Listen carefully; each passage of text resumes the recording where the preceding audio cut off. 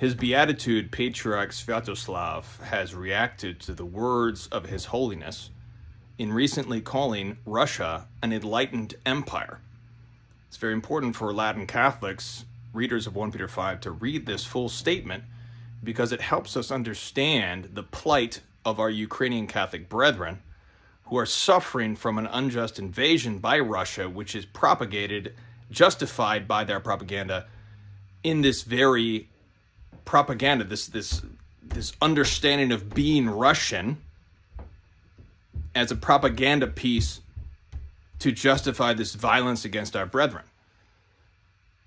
It's important for us to understand the context of the words of His Holiness and how we do understand Russia as this great culture, but we must understand the danger of these words. The danger of these words. This is why at 1Peter5 we support that our cause of peace is promoting the icon of the Theotokos of Fatima to build a shrine of Our Lady of Fatima in St. Petersburg, Russia, for the conversion of Russia. Against this unjust aggression, the answer is Fatima. That is really the unity of Ukraine and Russia under Our Lady of Fatima, so that these two great cultures may be united in the Catholic faith.